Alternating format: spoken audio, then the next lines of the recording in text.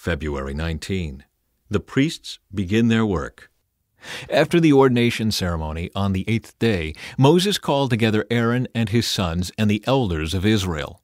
He said to Aaron, "Take a young bull for a sin offering and a ram for a burnt offering, both without defects, and present them to the Lord. Then tell the Israelites, take a male goat for a sin offering, and take a calf and a lamb, both a year old and without defects, for a burnt offering. Also take a bull and a ram for a peace offering, and flour moistened with olive oil for a grain offering. Present all these offerings to the Lord, because the Lord will appear to you today." So the people presented all these things at the entrance of the tabernacle, just as Moses had commanded. Then the whole community came forward and stood before the Lord. And Moses said, "This is what the Lord has commanded you to do, so that the glory of the Lord may appear to you." Then Moses said to Aaron, "Come to the altar and sacrifice your sin offering and your burnt offering to purify yourself and the people. Then present the offerings of the people to purify them, making them right with the Lord, just as he has commanded." So Aaron went to the altar and slaughtered the calf as a sin offering for himself. His sons brought him the blood, and he dipped his finger in it and put it on the horns of the altar. He poured out the rest of the blood at the base of the altar. Then he burned on the altar the fat, the kidneys, and the long lobe of the liver from the sin offering, just as the Lord had commanded Moses. The meat and the hide, however, he burned outside the camp. Next, Aaron slaughtered the animal for the burnt offering. His sons brought him the blood, and he splattered it against all sides of the altar. Then they handed him each piece of the burnt offering, including the head, and he burned them on the altar. Then he washed the internal organs and the legs and burned them on the altar along with the rest of the burnt offering. Next, Aaron presented the offerings of the people. He slaughtered the people's goat and presented it as an offering for their sin, just as he had first done with the offering for his own sin. Then he presented the burnt offering and sacrificed it in the prescribed way. He also presented the grain offering, burning a handful of the flour mixture on the altar, in addition to the regular burnt offering for the morning. Then Aaron slaughtered the bull and the ram for the people's peace offering. His sons brought him the blood, and he splattered it against all sides of the altar. Then he took the fat of the bull and the ram, the fat of the broad tail, and from around the internal organs, along with the kidneys and the long lobes of the livers. He placed these fat portions on top of the breasts of these animals and burned them on the altar. Aaron then lifted up the breasts and right thighs as a special offering to the Lord, just as Moses had commanded. After that, Aaron raised his hands toward the people and blessed them. Then, after presenting the sin offering, the burnt offering, and the peace offering, he stepped down from the altar. Then Moses and Aaron went into the tabernacle, and when they came back out, they blessed the people again, and the glory of the Lord appeared to the whole community. Fire blazed forth from the Lord's presence and consumed the burnt offering and the fat on the altar. When the people saw this, they shouted with joy and fell face down on the ground. The sin of Nadab and Abihu. Aaron's sons Nadab and Abihu put coals of fire in their incense burners and sprinkled incense over them. In this way they disobeyed the Lord by burning before him the wrong kind of fire, different than he had commanded. So fire blazed forth from the Lord's presence and burned them up, and they died there before the Lord. Then Moses said to Aaron, "This is what the Lord meant when he said, 'I will display my holiness through those who come near me. I will display my glory before all the people.'" And Aaron was silent. Then Moses called for Mishael and Elzaphan, Aaron's cousins, the sons of Aaron's uncle Uzziel. He said to them, "Come forward and carry away the bodies of your relatives from in front of the sanctuary to a place outside the camp." So they came forward and picked them up by their garments and carried them out of the camp, just as Moses had commanded.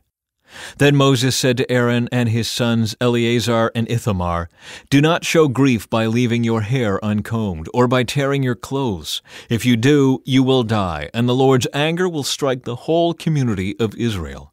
However, the rest of the Israelites, your relatives, may mourn because of the Lord's fiery destruction of Nadab and Abihu. But you must not leave the entrance of the tabernacle, or you will die, for you have been anointed with the Lord's anointing oil." So they did as Moses commanded. Instructions for priestly conduct. Then the Lord said to Aaron, You and your descendants must never drink wine or any other alcoholic drink before going into the tabernacle. If you do, you will die. This is a permanent law for you, and it must be observed from generation to generation. You must distinguish between what is sacred and what is common, between what is ceremonially unclean and what is clean, and you must teach the Israelites all the decrees that the Lord has given them through Moses. Then Moses said to Aaron and his remaining sons, Eleazar and Ithamar, "Take what is left of the grain offering after a portion has been presented as a special gift to the Lord, and eat it beside the altar. Make sure it contains no yeast, for it is most holy. You must eat it in a sacred place, for it has been given to you and your descendants as your portion of the special gifts presented to the Lord. These are the commands I have been given. But the breast and thigh that were lifted up as a special offering may be eaten in any place that is ceremonially clean. These parts have been given to you and your descendants as your portion of the peace offerings presented by the people of Israel. You must lift up the thigh and breast as a special offering to the Lord, along with the fat of the special gifts. These parts will belong to you and your descendants as your permanent right, just as the Lord has commanded." Moses then asked them what had happened to the goat of the sin offering. When he discovered it had been burned up, he became very angry with Eleazar and Ithamar, Aaron's remaining sons. "Why didn't you eat the sin offering in the sacred area?" he demanded. "It is a holy offering. The Lord has given it to you to remove the guilt of the community and to purify the people, making them right with the Lord. Since the animal's blood was not brought into the holy place, you should have eaten the meat in the sacred area as I ordered you." Then Aaron answered Moses, "Today my sons presented both their sin offering and their burnt offering to the Lord, and yet this tragedy has happened to me. If I had eaten the people's sin offering on such a tragic day as this, would the Lord have been pleased?" And when Moses heard this, he was satisfied. Ceremonially clean and unclean animals. Then the Lord said to Moses and Aaron, "Give the following instructions to the people of Israel. Of all the land animals, these are the ones you may use for food. You may eat any animal that has completely split hooves and chews the cud. You may not, however, eat the following animals that have split hooves, or that chew the cud, but not both.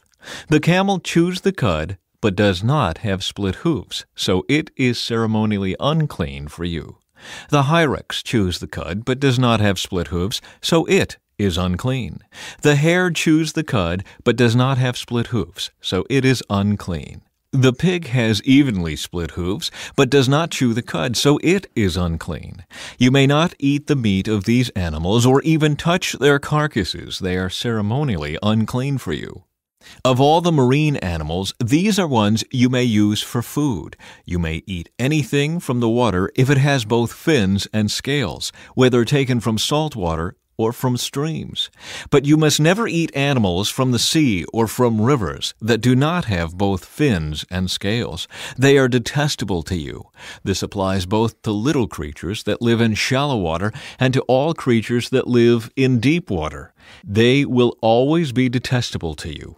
You must never eat their meat or even touch their dead bodies. Any marine animal that does not have both fins and scales is detestable to you.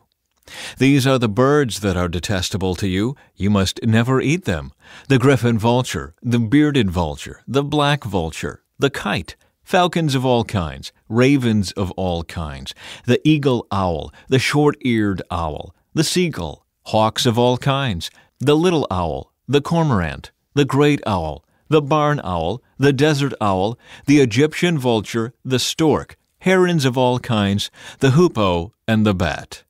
You must not eat winged insects that walk along the ground. They are detestable to you. You may, however, eat winged insects that walk along the ground and have jointed legs so they can jump. The insects you are permitted to eat include all kinds of locusts, bald locusts, crickets, and grasshoppers.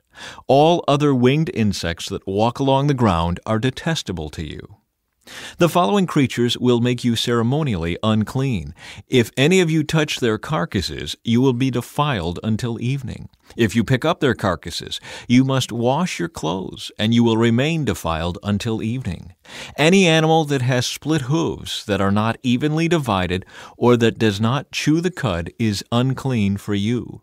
If you touch the carcass of such an animal, you will be defiled. Of the animals that walk on all fours, those that have paws are unclean. If you touch the carcass of such an animal, you will be defiled until evening. If you pick up its carcass, you must wash your clothes, and you will remain defiled until evening. These animals are unclean for you. Of the small animals that scurry along the ground, these are unclean for you: the mole rat, the rat, large lizards of all kinds, the gecko, the monitor lizard, the common lizard, the sand lizard, and the chameleon. All these small animals are unclean for you. If any of you touch the dead body of such an animal, you will be defiled until evening. If such an animal dies and falls on something, that object will be unclean. This is true whether the object is made of wood, cloth, leather, or burlap. Whatever its use, you must dip it in water, and it will remain defiled until evening. After that, it will be ceremonially clean and may be used again. If such an animal falls into a clay pot, everything in the pot will be defiled, and the pot must be smashed. If the water from such a container spills on any food, the food will be defiled, and any beverage in such a container will be defiled. Any object on which the carcass of such an animal falls will be defiled. If it is an oven or hearth, it must be destroyed, for it is defiled, and you must treat it accordingly. However, if the carcass of such an animal falls into a spring or a cistern, the water will still be clean, but anyone who touches the carcass will be defiled. If the carcass falls on seed grain to be planted in the field, the seed will still be considered clean. But if the seed is wet when the carcass falls on it, the seed will be defiled. If an animal you are permitted to eat dies and you touch its carcass, you will be defiled until evening.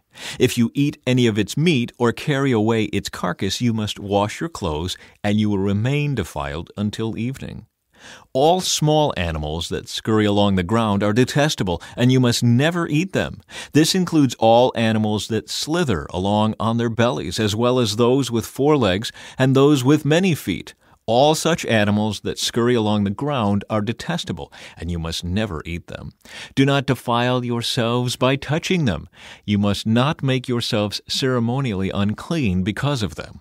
For I am the Lord your God. You must consecrate yourselves and be holy, because I am holy. So do not defile yourselves with any of these small animals that scurry along the ground. For I, the Lord, am the one who brought you up from the land of Egypt, that I might be your God. Therefore you must be holy, because I am holy. These are the instructions regarding land animals, birds, marine creatures, and animals that scurry along the ground. By these instructions you will know what is unclean and clean, and which animals may be eaten and which may not be eaten.